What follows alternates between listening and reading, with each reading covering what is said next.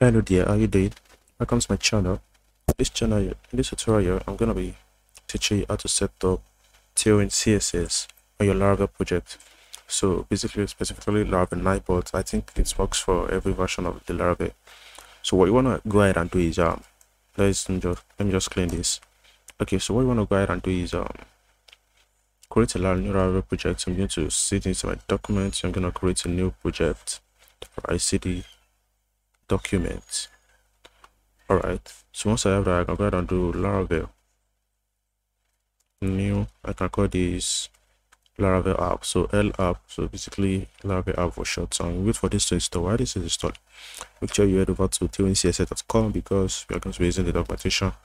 Like I do say, documentation is the best place to learn. Alright, so what you want to head over and do is click on the documentation here and click on framework guides.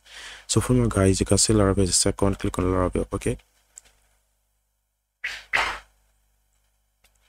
Alright, so once that has been clicked on, let's wait for this to finish up. Alright, as you can see, our project has been created already. So what you want to go ahead and do is cd into the L app. Alright, so you have to be inside the project directory to be able to create the Tailwind installation. So first you want to do is install this using npm. So that is to say you have to make sure you have Node.js installed in your system, or else you into talk. So this npm is gonna install Tailwind CSS, post CSS, and auto prefixer. Alright, so let's get our paste that here, and yeah, let's wait for this to again finish up installing. Alright, so as you can see, it has finished installing already. So let's get and do the npx Tailwind CSS in its P. So it's going to create a Tailwind configuration for us. So yes, you can see it has created a file Tailwind config.js and post CSS config.js.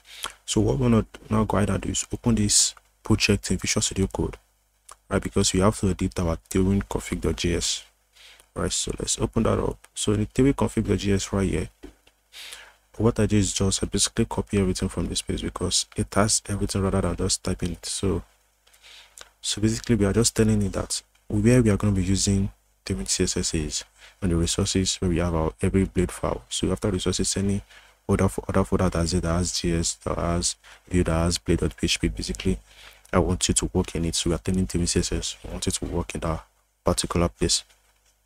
Alright, and once that is done, we have to copy this also. Look for app CSS. So basically, what I do is also Control P, that's right for app CSS.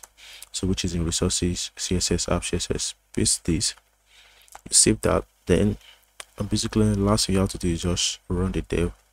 So come here, run the dev. This is going to compile our Tailwind CSS for us. So it is up and running already, and you can go ahead and copy this. Basically, so once you copy that, let's go to the welcome. Let's add it to the welcome. So resources, views, welcome blade. So I'm just gonna copy all this and then paste this right here, save this. You can see it's auto refreshing, and I believe we can create a new anytime I do PHP artisan serve.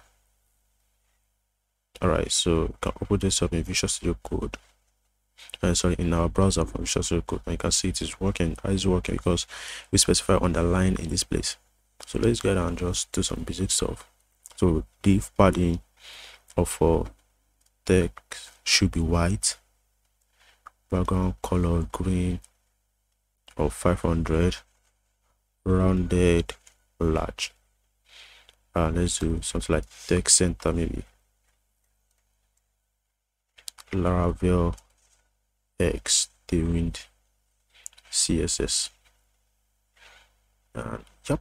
Alright, so you can see it is working. So now you just learned how to use Tailwind CSS in Laravel. If you like this tutorial, please like and subscribe. See you next time. Peace.